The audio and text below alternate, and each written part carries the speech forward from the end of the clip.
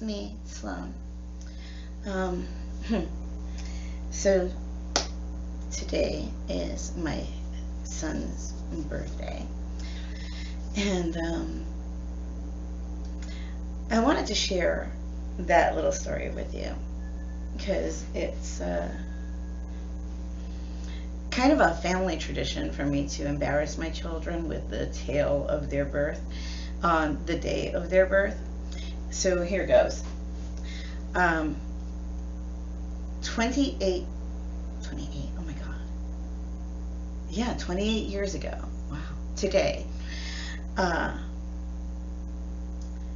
well, 28 years ago, like 3 days ago, I went into labor.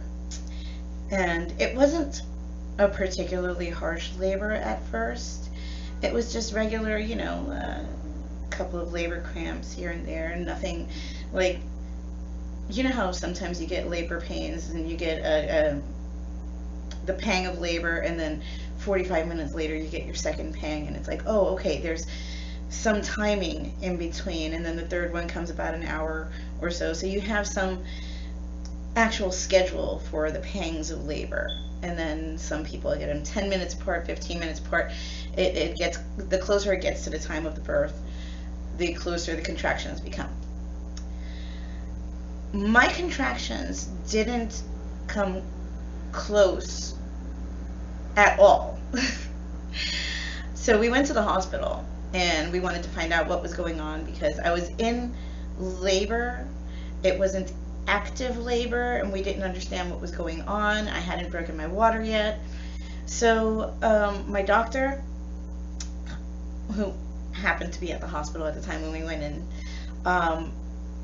checked me out, and he was like, well, I'm going to do my rounds, and I'll come back to see you tomorrow. You're not in active labor, but we want to keep you because it's a high-risk pregnancy, so they're going to keep me overnight and keep an eye on me. But he didn't expect the baby to come overnight, which he didn't. Skip forward 72 hours from the beginning of labor, and my doctor's like, listen, we need to get this baby out of you. It's 72 hours of labor. You're not in fully active labor yet, but this child is trying to push its way out of you, and it's causing damage to your spine now, and you're in a lot of pain. And I was in a lot of pain. And he was like, listen, I want to be able to give you the epidural because you've been in labor pains for 3 days now, and you're going into your 4th day, and this is a little ridiculous, and we want to give you something for the pain, but if we give you something for the pain, it might take the edge off of the kid as well, and the kid will back off of the labor. So we need to give you something to speed up the labor first before we give you something for the pain. So they started me on a drip of Pitocin, which did in fact speed up the labor but did not break my water. So after a while, I want to say about 8 hours into the Pitocin, the labor became more active, but again, my water still hadn't broken. So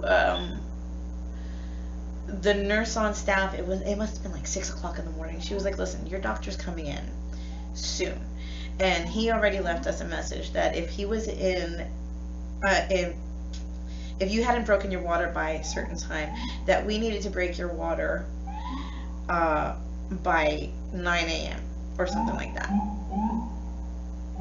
Rude. Whatever. Okay, so they needed to break my water. Finally, they did break my water, and they kind of pushed me further into labor, basically. My doctor came in, finally, and I'm still not fully in active labor yet, and I'm going absolutely mad at this point. Like, dude, what the hell do we do? Do I jump up and down? Do I have sex? Whatever it is I need to do. Let's get this baby the fuck out of me. Let's just do this already. And he did what he needed to do, and 12 hours after the Pitocin started, so 72 hours plus 12, 84 hours in, finally, I'm in active labor, and I have my child. I think it was maybe a 45-minute delivery. It actually wasn't that long. Once the labor actually kicked in and the epidural kicked in, finally, the gods. I was numbed and I was ready to go, and we had the baby, and boom, the baby was born. My redhead. The baby was so pink.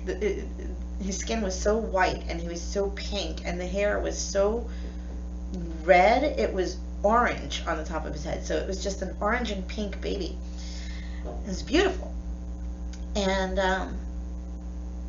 so there it is. 28 years ago today, my beautiful, beautiful little redheaded baby was born after driving me absolutely nuts for almost 4 days straight. Although I've got to say, not the most painful labor I've ever been in.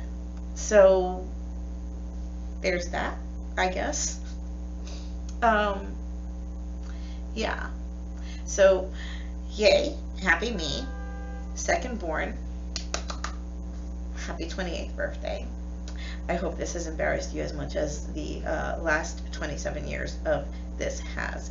And here's to 27 more years, because who knows how many more years I've got left on this. So I love you, baby, and enjoy your day.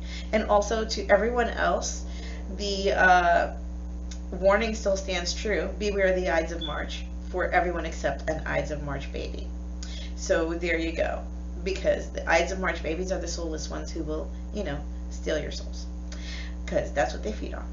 And on that note, I will talk to the rest of you soon. Bye-bye.